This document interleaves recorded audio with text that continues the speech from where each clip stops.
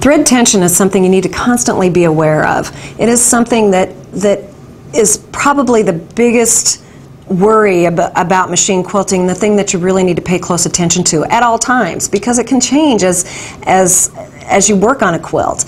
It can change as the spool has less thread on it. Your tension will change a little bit because there's less weight on the spool. So the most tiniest things can change your thread tension. So you need to be checking it periodically while you're machine quilting. Now, this is a good example. This is one of my practice sandwiches. I keep it next to my machine, and when I start a new project or I'm using a new combination of threads, I get this out, I put it in the machine, and I test things out to make sure that everything's good before I work on my actual project.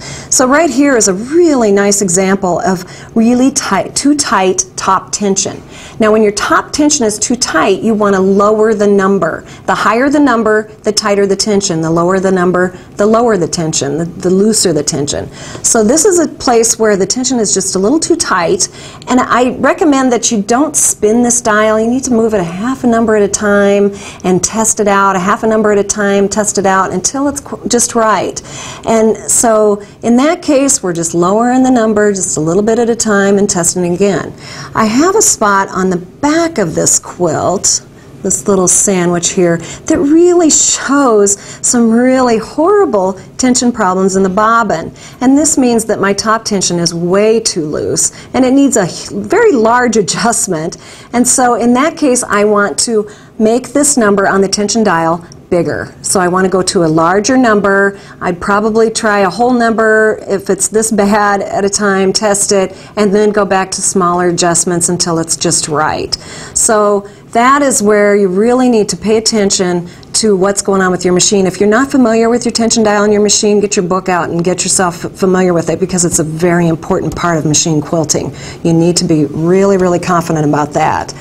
Another thing that can help your tension problems is a thread stand like this. This really has solved a lot of problems for me. Some thread comes on very large cones, and it is just not good to have this cone on a machine like this. The thread guide does not really hold it up straight, and so it's going to wobble around. It's going to make your tension change as it goes. If you put it on this thread stand, put it through the hole up here, and I've put a rubber band on here for a reason, to keep the thread in this part of the thread stand, and then thread that from there into your thread guides of your machine. It's very even tension, and it's much more smooth and easy to control.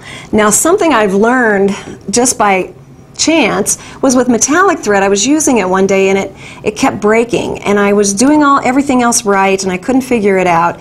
And so I would sew a little bit and see what my thread was doing, and sew a little bit and see what my thread was doing, and I saw that it was twisting, and I had it on this thread guide like this, and it was coming up and it was still twisting.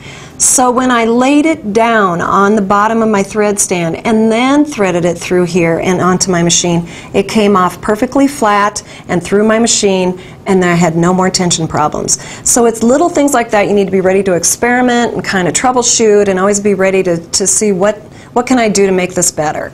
In some classes that I've taught, I've seen students who have machines where we couldn't quite get the tension completely balanced, and you could still see the dots on the back and the dots on the top of the quilt. And so in that case, I would recommend that they always use a busy back to camouflage those little tension problems that just can't be cleared up with adjustment on the machine.